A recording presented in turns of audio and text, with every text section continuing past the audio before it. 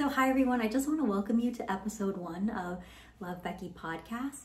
So we are going to get right into it. Episode 1 is about divorce before 30. So Emily Ratajkowski posted a video on TikTok and it was discussing divorce before 30. So I'm going to just insert the clip right now so all of us can watch it, and then I'll come back and give you my thoughts on it. So it seems that a lot of ladies are getting divorced before they turn 30. And as someone who got married at 26, has been separated for a little over a year, 32, I have to tell you, I don't think there's anything better. If being in your 20s is the trenches, there is nothing better than being in your 30s, still being hot, maybe having a little bit of your own money, figuring out what you want to do with your life, everything, and having tried that married fantasy and realizing that it's maybe not all it's cracked up to be, and then you've got your whole life still ahead of you. So for all of those people who are stressed or feeling stressed about that, about being divorced, like it's good. Congratulations. So this is what she ended up saying about it, and my take on it. I'm a fan of Emily Ratajkowski. I think she is very insightful. And I also read her book, which I'll discuss in another episode of the podcast, called My Body. Because I think a lot of women like myself could relate to it in terms of what she wrote. I'm going to discuss the video right away. My take on it is that I agree with her. So I want you guys in the comments down below to make sure that you give me your honest opinion, whether you are against it or whether you agree with her. Comment down below and let me know what you think. I just feel like she was getting a lot of criticism because she was saying, like, good for you, right? Like, good that you went through with the divorce. But I don't see it like that. I think what she meant was, like, she even mentions that sometimes when you get married, you kind of fall into this like married fantasy. And let's say, in this case, she was cheated on. You realize like you probably didn't sign up for all of that in the marriage. Don't believe that your life should be over for a divorce before you're 30 because you have so much of your life ahead of you. And she makes that a point.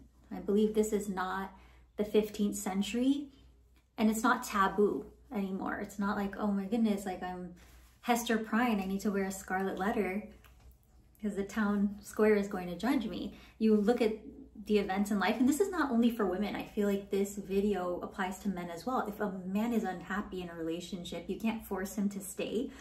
So sometimes divorces happen.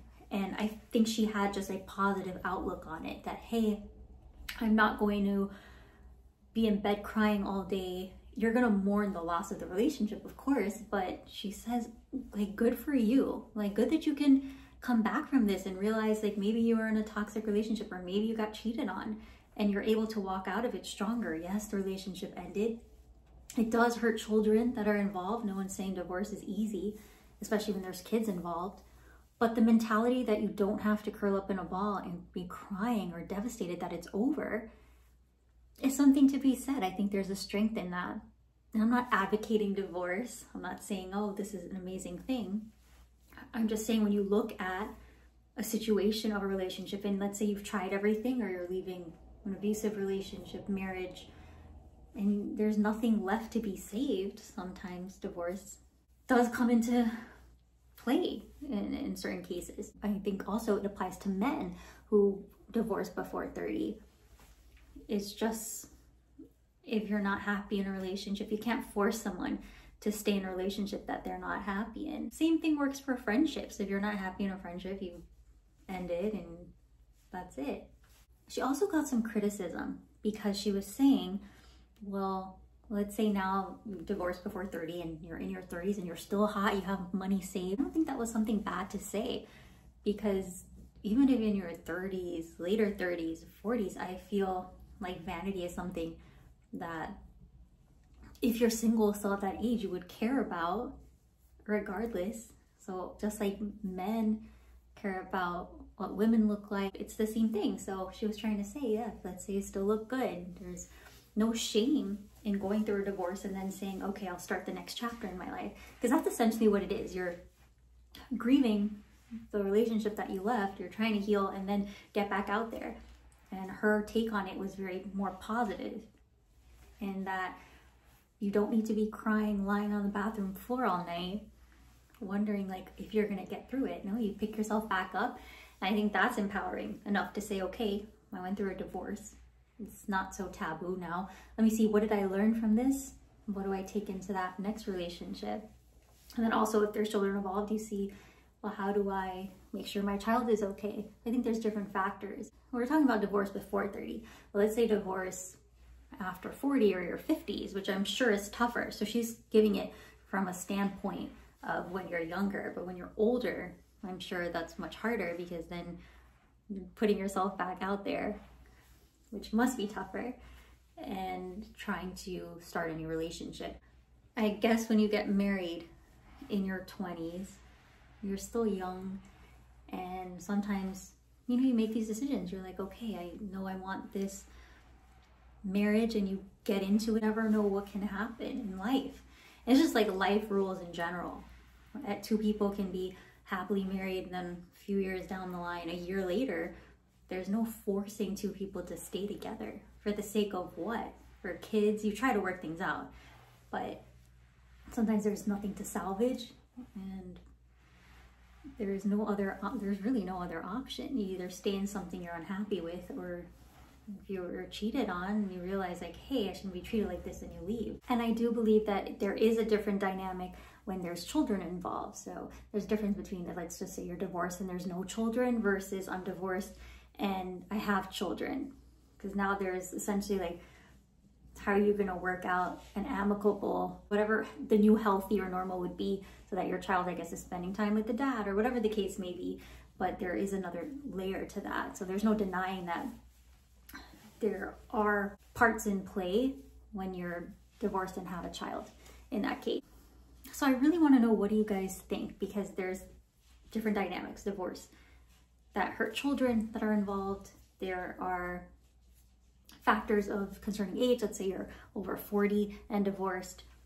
But essentially this video is talking about being 30, like divorcing before you're 30, which I don't think, again, is something that should be frowned upon, because you know yourself. And if you're unhappy or something happened to you in a marriage, you know yourself enough to say like, hey, maybe I tried everything and it just doesn't work anymore. And there's no shame in that, and being open and talking about it, and then also finding the strength to move on. And essentially that's what I believe Emily Ratajkowski is saying. The good for you, the hype is for those people who, she said, were able to get the divorce, and they weren't like, okay, I'm gonna just stick it out for the kids, or I'm gonna stick it out 3 more years to see if I'll reach some utopia of happiness.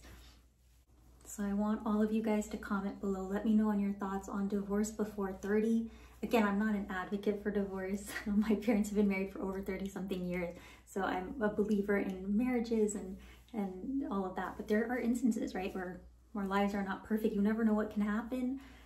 Once you're in a marriage, it may be all roses and rainbows, and later on you maybe find some things out.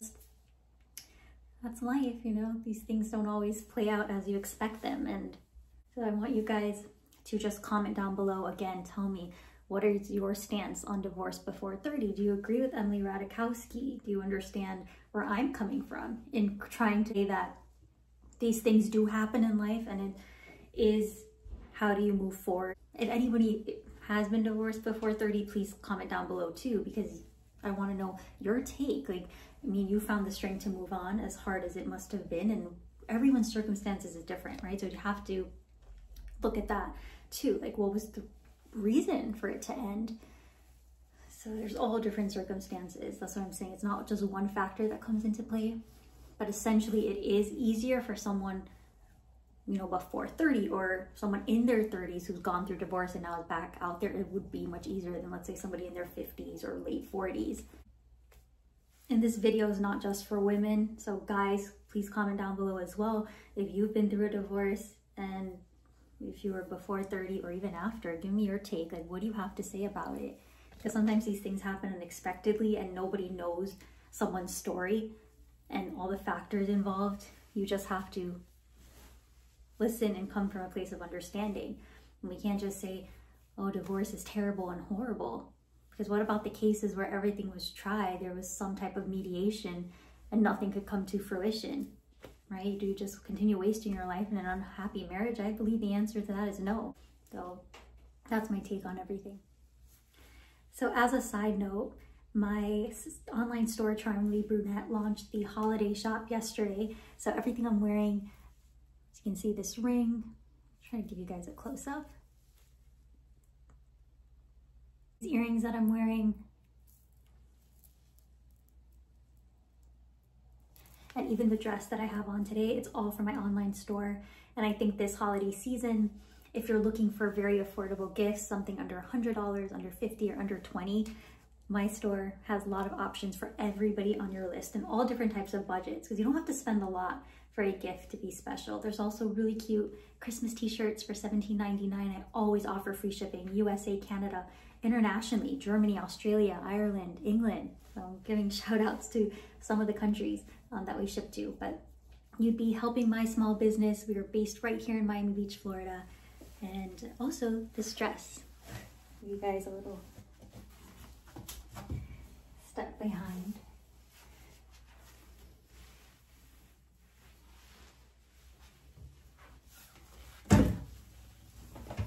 So all of it can be found on charminglybrunette.com. Now, episode 2 will be coming up this week, and I'm just waiting for a microphone. Today I did not film this using any type of microphone, so mine is going to arrive by Friday. Hopefully Amazon gets it here a little sooner, but hopefully you guys survived my audio quality.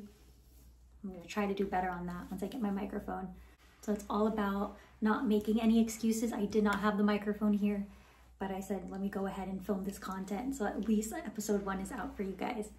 So if you liked this content, please don't forget to like, subscribe to the channel, and thank you so much, you guys, for watching. So I'm also going to leave the link to my online store in the description down below.